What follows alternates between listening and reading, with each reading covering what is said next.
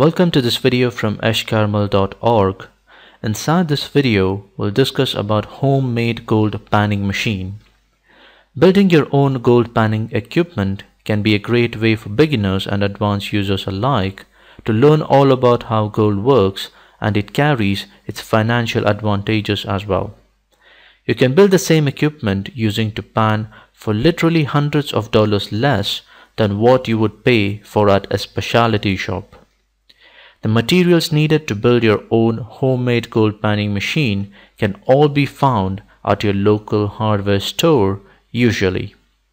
The first step is getting a panning tub that should be relatively easy. Any moderately sized tub can be used. Hardware stores carry various heavy plastic containers for cheap. The second step is to putting together a sluice box, which will require long pieces of metal for proper water flow. Constructing a sluice box out of wood is not recommended as they are much more cumbersome and heavy after absorbing water from the stream. You can jerry-rig an air conditioning duct for the perfect length and width. Then you will need to find a metal mesh to act as strap on the bottom. Alternatively, you can place a piece of carpet or buy miner's moss that will catch very fine gold deposits that would normally be washed away. Lastly, you will need to create metal dividers or rifles for the water to flow over the proper levels. The water should be no more than an inch deep when placed in a stream, so the depth of the box does not have to be more than 2 to 3 inches. It is recommended that your rifles are easy to remove for cleanup.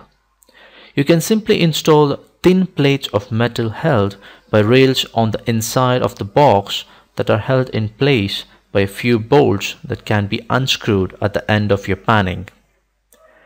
Third step, you're going to want to build a gold rocker for your homemade gold panning machine as well if you want to cover areas further away from the stream where there is lower water levels. These rockers shift back and forth and sort out the gold for prospectors. They usually are no bigger than 4 feet long and sit on the beginning portion of your sluice box, mounted using half-circle pieces of wood. A screen is placed on one end and water is poured from the opening at the top. The design is fairly simple. Gravity and inertia take care of the work for you. When looking at designs for building your homemade gold panning machine, simpler is better. The best commercially built gold panning equipment follow a basic design and are subsequently easier to maintain. Time is money, and building a reliable homemade gold panning machine will give you lots of that and of course gold. If you're watching the video version of this presentation on making a homemade gold panning machine, please click the link below the video to learn more.